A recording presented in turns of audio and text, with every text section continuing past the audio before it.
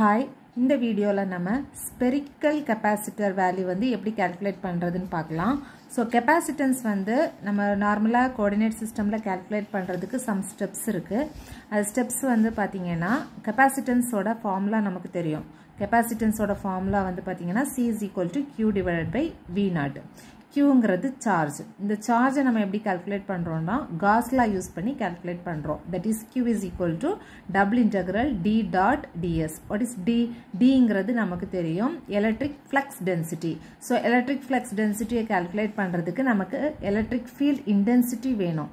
Electric field intensity ஓட formula பாத்தீங்கன்னா minus del V. அதாவது voltage potential value வேணும். அப்ப V calculate பண்றதுக்கு நம்ம என்னெல்லாம் யூஸ் பண்ண போறோம்னா so நம்ம ஒரு capacitance calculate பண்றதுனா V ஓட வேல்யூ வேணும். அந்த V ஐ calculate பண்றதுக்கு first என்ன பண்றோம்னா coordinate system பேஸ் பண்ணி அதுக்குள்ள Laplace equation எழுதுறோம். ஓகேயா?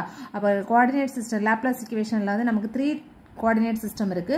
Rectangular coordinate system, cylindrical coordinate system, spherical coordinate system. அப்போ எந்த coordinate system அந்த கொடுத்திருக்க question வந்து எந்த coordinate systemனு first find பண்ணனும். அந்த coordinate system ஓட Laplace equation எழுதணும். அதுக்கு அப்புறமா பாத்தீங்கன்னா அதுல வந்து constant term இருக்கும். So find V in terms of constant. Constant terms வந்து நம்ம என்ன பண்ணுவோம்னா eliminate பண்ணுவோம். Then நம்ம boundary conditions அந்த கொடுத்திருக்க circuit யூஸ் பண்ணி boundary conditions calculate பண்ணிட்டு அதுக்கு V calculate பண்ணுவோம். V calculate பண்ணா அதுக்கு அப்புறமா E then D then Q அப்புறமா ஃபைனலா C வேல்யூ calculate பண்ணலாம். இப்போ நம்ம spherical capacitance குள்ள போலாம். So spherical capacitance வந்து first நம்ம ஒரு coordinate system consider பண்றோம். X, Y and Z axis. X, Y and Z. So இந்த coordinate systemல ஒரு spherical sphere வந்து consider பண்றோம். So இந்த sphereல வந்து inner core consider பண்றோம்.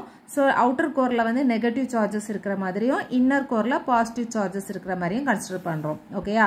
So sphereனாலே நமக்கு தெரியும் that is spherical coordinate system. அப்ப இது என்ன coordinate system அப்படிங்கறத நம்ம ஈஸியா calculate பண்ணியாச்சு spherical coordinate system. So inner radius நம்ம என்னன்னு எடுக்கறோம்னா inner radius வந்து r equal to a ன்னு எடுத்துக்கறோம். outer radius வந்து b ன்னு எடுத்துக்கறோம். ரெண்டு radius இருக்கு inner and outer. So inner வந்து a ன்னு எடுத்துக்கோம். So inner தான் positive charges. அப்ப inner ஓட voltage வந்து v equal to v naught ன்னு எடுக்கறோம். outer ஓட radius வந்து பாத்தீங்கன்னா b ன்னு எடுக்கறோம். outer ஓட voltage வந்து v equal to 0 ன்னு எடுக்கறோம். Okay, then Laplace equation for spherical coordinate system.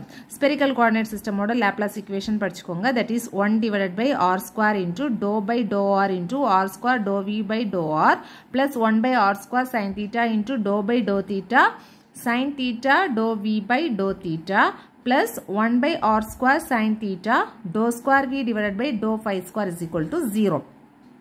So இப்போ வந்து பாத்தீங்கன்னா இதுல radius வந்து வேரி ஆகுது. இன்னருக்கு ஒரு radius, outerக்கு ஒரு radius, கரெக்ட்டா? ஆனா இதுல வந்து angle எடுத்தீங்கன்னா இன்னரோட angle-ம் சேம் தான், outerோட angle-ம் சேம் தான், கரெக்ட்டா? அப்ப phi and theta எப்படி இருக்கும் கான்ஸ்டன்ட்டா இருக்கும். ரேடியஸ் மட்டும் என்ன ஆகுது நமக்கு வேரி ஆகுது. புரியுதுல? அப்ப theta and phi are constant. அப்ப thetaவையும் phiயையும் நம்ம என்ன பண்றோம் 0 ன்னு எடுத்துக்கறோம். அப்ப இந்த ரெண்டு டேர்மும் போய்டும். அப்ப ரிமைனிங் ரேடியஸ் டேர்ம் மட்டும் இருக்கும் 1 by r square into dou by dou r into r square dou v by dou r is equal to 0. இந்த 1 by r square டேர்மை இங்க கொண்டு போனா 0 ஆயிடும். Then நம்ம என்ன கால்குலேட் பண்ணனும்? coordinate systemல பேஸ் பண்ணி Laplace equation எழுதிட்டு V value calculate பண்ணனும். So Vங்கிறது இங்க இருக்கு. அப்ப நம்ம first என்ன பண்றோம்? dou by dou r னா மீனிங் என்ன? integrate பண்றோம். So integrate பண்ணும்போது நமக்கு இங்க எதுவும் இல்ல. So constant term integrate பண்ணும்போது constant a ன்னு வரும். Okay, then இந்த r square இந்த equal to இந்த பக்கம் எடுத்துட்டு வரலாம். So r square எடுத்துட்டு வந்தோம்னா dou v by dou r into a by r square ன்னு வரும். ஓகேயா? தென் v வேல்யூ கால்குலேட் பண்ணனும். அப்ப dou by dou r வரும்போது இங்க என்னது integral of a by r square வரும். So a by r square னா r power -2 ன்னு வரும்போது என்ன வரும்? -2 plus 1 divided by -2 plus 1 வரும்போது that is r power -1 ன்னு வரும். that is கீழ வரும்போது a by r. இன்டகிரேஷன் நமக்கு தெரியும்ல. r power -2 plus 1 divided by r power -2 plus 1 ன்னு வரும். ஓகேயா? அப்ப இங்க என்ன வரும்? r power -1 divided by -1 ன்னு வரும். So அந்த minus r power -1 1 by r ன்னு எழுதுறோம். அப்ப a divided by r plus ஒரு constant term integrate பண்றதுக்கு ஒரு constant term அத b ன்னு எடுக்கிறோம். இப்போ என்ன எழுதுறோம்னா v வேல்யூ கால்குலேட் பண்ணியாச்சு. ஸோ இந்த v ஓட a வேல்யூ என்ன b வேல்யூ என்ன அப்படிங்கிறத கால்குலேட் பண்ணணும். அதுக்கு நம்ம என்ன யூஸ் பண்ண போறோம்னா பவுண்டரி கண்டிஷன்ஸ் யூஸ் பண்ண போறோம். ஸோ இந்த ஸ்பியர்ல பாருங்க பவுண்டரி கண்டிஷன் வந்து நமக்கு இன்னர்ல ஒரு கண்டிஷன் வரும், அவுட்டர் கோருக்கு ஒரு கண்டிஷன் வரும். ஸோ இன்னர் கண்டிஷன்ல ரேடியஸை ஏன்னு எடுத்துக்கிறோம், அதோட voltage v equal to v0. அவுட்டர்ல வந்து பாத்தீங்கன்னா radius b v equal to 0. So அந்த வேல்யூ தான் எழுதியிருக்கோம். ஸோ இது பவுண்டரி கண்டிஷன் 1, இது வந்து பாத்தீங்கன்னா பவுண்டரி கண்டிஷன் 2. இப்போ என்ன பண்ண போறோம்னா boundary condition 1 equation number 4ல substitute பண்ண போறோம்.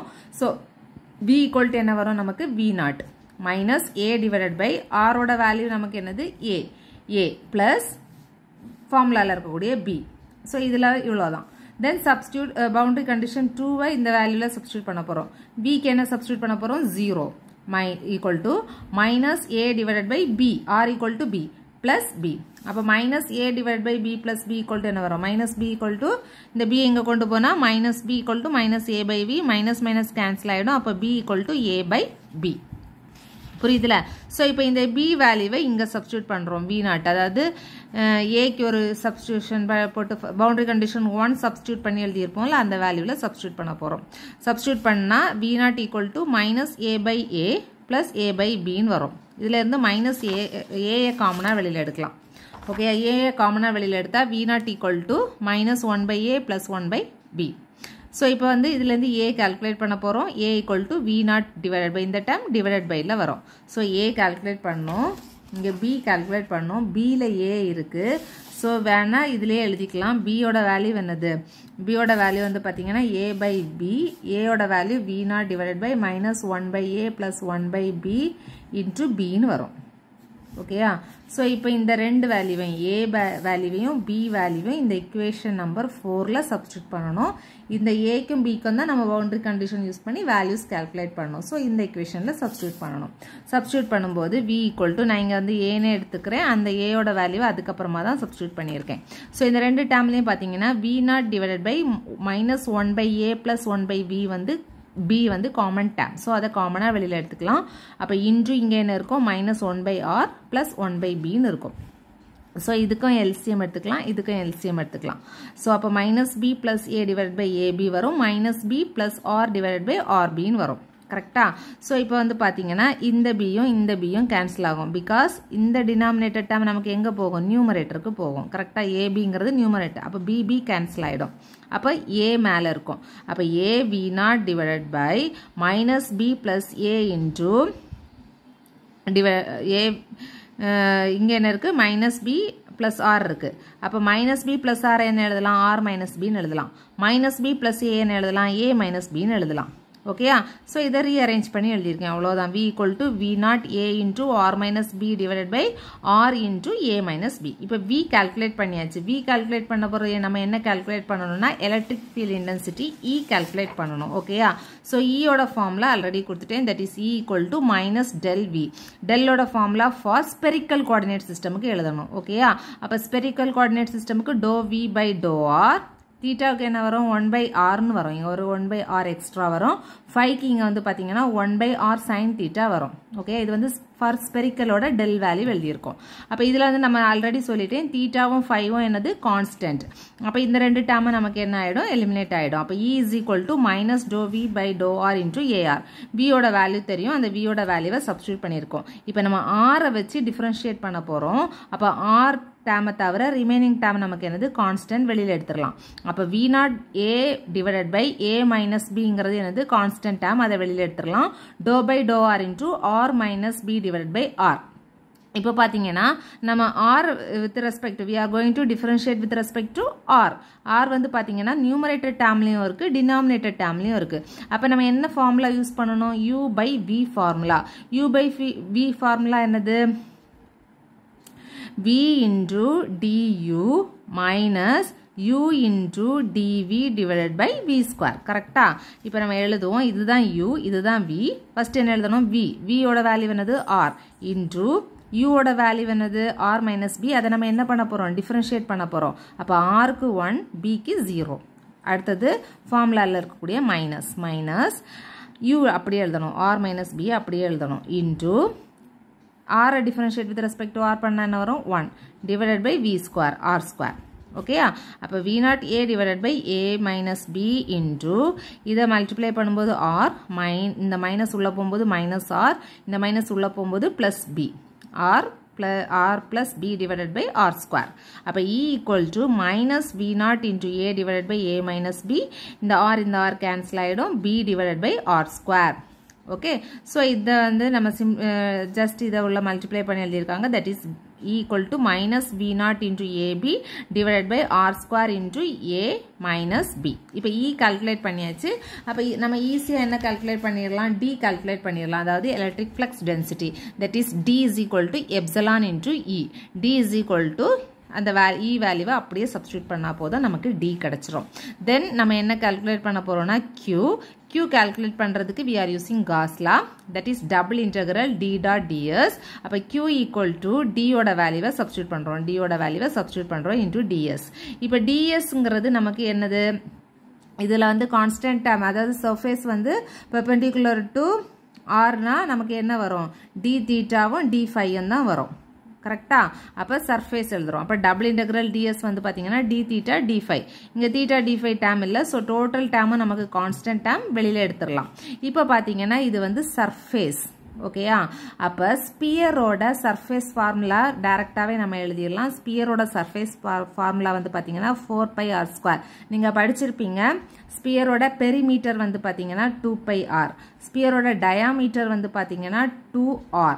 ஓகேயா அதாவது அதோட சர்ஃபேஸ் ஏரியா ஆஃப் ஸ்பியர்ங்கிறது 4πr². அப்ப இவ்வளவுக்கு நம்ம என்ன சப்ஸ்டிட்யூட் பண்ணலாம் 4πr² டைரக்டா சப்ஸ்டிட்யூட் பண்ணலாம் because this is the surface area. அப்ப 4πr². இந்த r² கேன்சல் ஆயிடும். அப்ப -4π epsilon V0 into AB divided by A minus B Q கிடைச்சிரும். அப்புறம் நம்ம என்ன கால்குலேட் பண்ண போறோம்னா capacitance formula is equal to Q divided by V0. Q substitute பண்ணனும். So V0 cancel ஆயிடும். அப்ப C equal to -4π epsilon A into B divided by A minus B. So capacitance is the physical quantity. So நம்ம இதை பாசிட்டிவ்ல எழுதிடலாம். ஓகேயா so இதான் வந்து பாத்தீங்கன்னா spherical coordinate system யூஸ் பண்ணி கண்டுபிடிக்கக்கூடிய capacitance value, that is spherical capacitance. so இந்த வீடியோ உங்களுக்கு புரிஞ்சிருக்கும்னு நினைக்கிறேன். தொடர்ந்து வீடியோஸ் பார்க்கிறதுக்கு நம்ம சேனலை சப்ஸ்கிரைப் பண்ணுங்க. Thank you.